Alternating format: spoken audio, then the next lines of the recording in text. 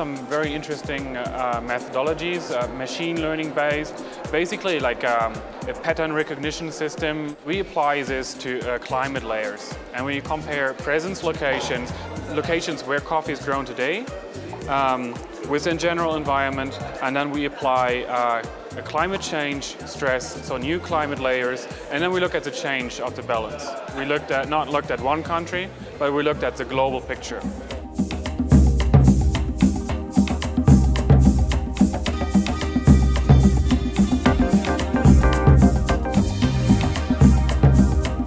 There are certain locations that are possible winners of climate change and possible losers of climate change. Colombia is one of the potential producers of the future because Colombia is blessed with very high mountain ranges. They have actually area to move up.